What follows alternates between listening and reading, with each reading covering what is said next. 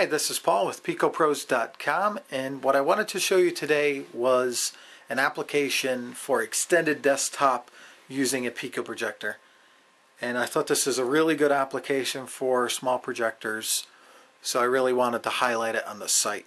I don't think many readers, and myself included for a while, don't really appreciate what the flexibility or the utility of a Pico projector is in a normal office environment. So I really just wanted to highlight that here today.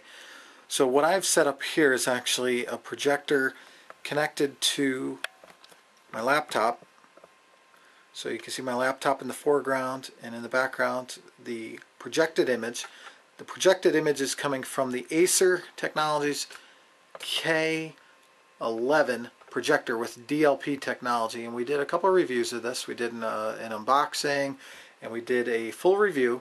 The only reason I'm using that particular one for this is the fact that, one, I have it still in hand before I have to send it back, but also because this guy's putting out 200 ANSI lumens, so it makes it a nice candidate for something like this, given that I'm in moderate room lighting.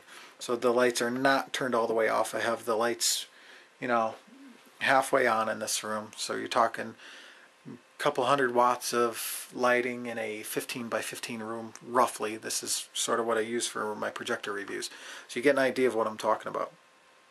But the important part here is that I'm able to project an extended desktop, so I'm able to monitor Picopros.com or write an article for Picopros, whatever it may be, respond to comments, that kind of thing, while doing something else on my laptop. So I can be monitoring the stock market. In this case today, Texas Instruments buys out National Semiconductor, whatever the case may be. I could be watching a movie, I could be checking my email, doesn't matter. The point of this is that I can do multitasking, and extended desktop isn't new by any means, but the fact that you're able to do it with a Pico projector, and you can really tailor your office environment to fit your needs on a large scale. A lot of people in their jobs have a monitor in addition to their laptop or desktop. They have multiple monitors, but they're limited to a certain extent by the size of that monitor. It might be a 20-inch monitor, whatever the case.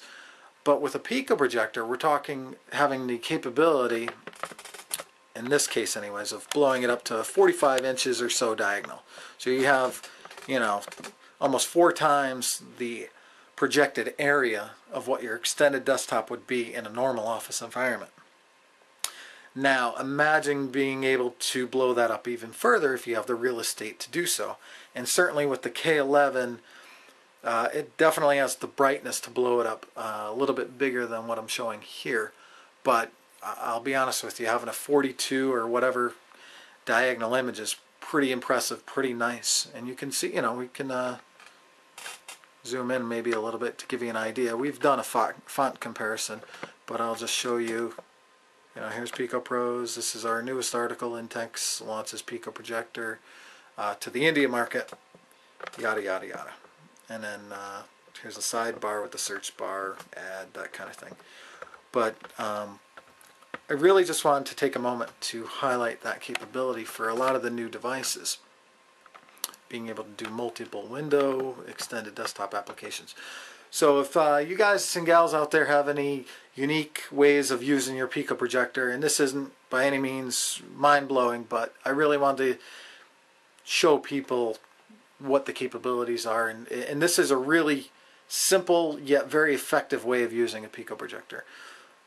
So if you guys have ideas or things that you've done with your Pico projector, either in an office environment or be it any other method for mobile advertising or whatever the case may be, send it along to us. We'd love to highlight it on the site.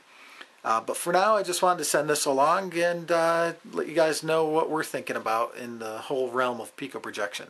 And this is a very useful way to use these quite mobile devices. So I'll leave it there and I'll sign off. Again, this is Paul with Picopros.com, and we'll talk to you soon. Thanks.